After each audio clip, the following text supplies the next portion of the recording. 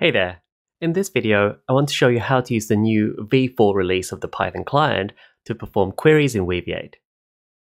The new client runs gRPC under the hood to speed up your queries. But also we've made changes to the API to make it easier for you to formulate queries and to deal with the responses. Let's take a look at a few examples. I've got a cloud instance of Weaviate set up already with a couple of collections. One is of movies and another is of reviews that are connected or related to these movies. So let's grab them first and then work with them. Client, collections, get. That's going to create a Python object called movies that we can interact with, like send queries to. Let's do the same thing with, let's just duplicate that line. I'll call it reviews, and that'll be for the review collection. Let's start with a near text query. So I'm going to look under the query namespace or submodule, and if I do that, you can see that there's all of these methods here, like BM25, hybrid, and so on. So these are all queries or searches for the most part, for hybrid search, keyword search, and near whatever search. So let's perform a near text search to start with for some holiday movies. Query, holiday, season. And let's put a limit of 2. And what I'm going to do is to say that, hey, let's look at the response. So we'll have to assign the output to a variable. So let's do that. And I know that the response object, and you can see because it's typed, I can inspect it, and that's got the object attribute. If I can say for O in objects, because I know that that's a list. Let's just print the whole set of properties, but you can see that there's a whole lot of attributes here, but let's start with the properties and I'll show you what that is. And let's have a look at the UID as well, why not? And now if I print that, you can see it's printed a whole lot of data for each response and also the UID. Now note that I haven't specified which properties to return in my query, and that's because with the new client, by default it'll return all of those properties and a UID for the object, unless of course it's something really heavy like a blob. So that's the only property data type that's excluded by default. Let's extend that query to grab some reviews which are linked to. So to do that, I can use this return references parameter. And what I need to do then is to provide a set of references. I can do this by providing a I have to use a helper class. So let's import that whole submodule, classes dot query as WQ. You can of course import individual classes, but I'm going to be using a few of those, so I'll use that. And I'll say query reference link on, and I know that I have a property called has review. And let's grab the return properties of the user name. So that'll be the writer of the review. So, and just like properties, I'm going to wrap this into a list. I'm going to just return 1, but let's wrap that into a list. And if you do want to just return some of the properties, you can do a similar thing here, properties. And let's just grab, for now, the title and tagline. Taglines are fun. And now if I want to have a look at the responses, that would be now in the response, or the references, excuse me, attribute. And each reference is now like a little bit like a property, right? Because it's a reference property. So I need to provide the reference property name to start with. That is has review. And within that, that's going to have objects. So you can see the structure here is starting to mirror the structure of the response itself, and you can imagine why that might be, because they are linked references to other sets of objects.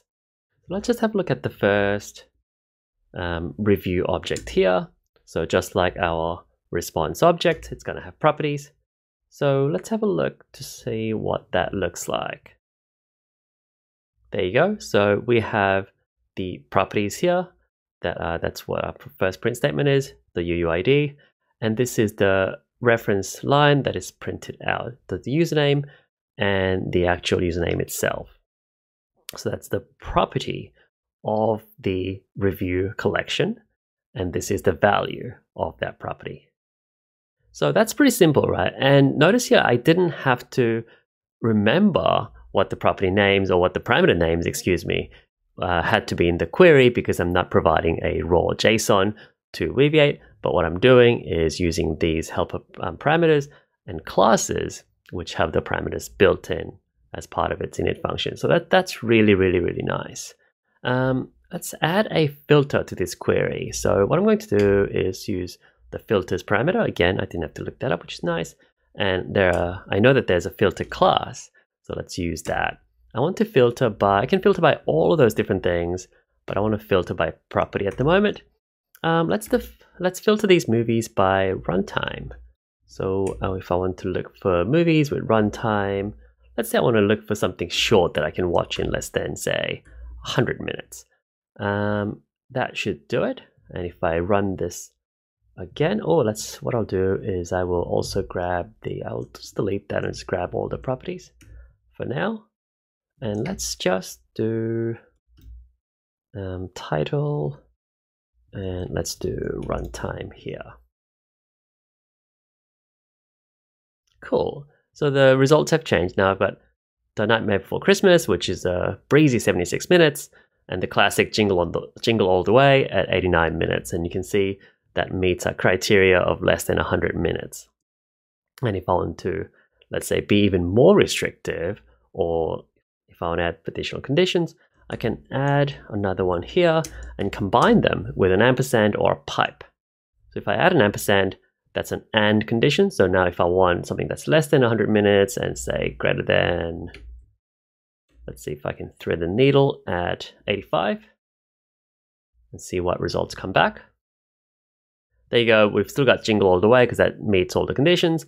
And we've got Taken. Not sure if that's a holiday movie, but it does meet the criteria. So that's what we're looking for.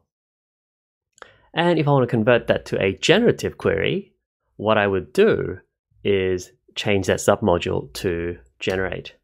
And the rest of the syntax remains the same. All I need to do is now provide the prompt for the language model. So let's do that by looking through the parameters. I'll use single prompt. And I'll say, hey, language model, please translate this into French. And let's just start easy with the title. And the single prompt, you'll remember, operates on, oops, I need a comma there. The single prompt operates on each individual object. So the results are tied to each individual object, as in the generated results. And that means I can use this, look in the individual object, look in the generated attribute.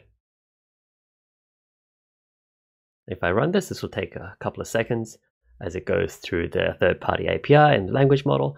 There you go. This is Taken in French, and this is Jingle All the Way in French. That's quite nice. And similarly, if I want to use or perform a grouped task on all of the results that come back, I would say, what do these movies have in common? Let's remove this restrictive filter, and let's turn that into 4 results. Now, because this group task operates on the whole set of results, where I would look for the results or the generated output is on the response itself, like so. If I run this query again, it's going to perform that one additional generative query and return the results for us. So let's have a look. There you go. Oh, it's done quite well, actually. These movies have the common theme of Christmas, blah, blah, blah. Okay, let's stop there. I won't go through every single method because you might find that a little bit boring.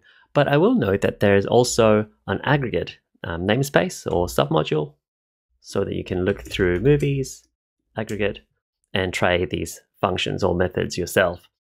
And another nice thing is that if I look in the query submodule and say, look at near text, you get all of these different available parameters, and one of them is group by.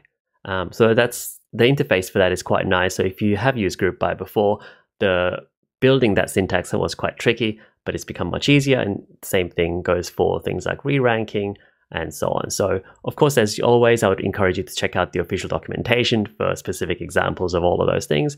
But I think the changes to the API, the inclusion of these doc strings, helper classes, and so on, really make the lives easier for developers. For me, writing documentation and making videos like this has been such a pleasure, and it's become so much easier for me, and I hope it will be for you as well. Okay then, we'll see you soon.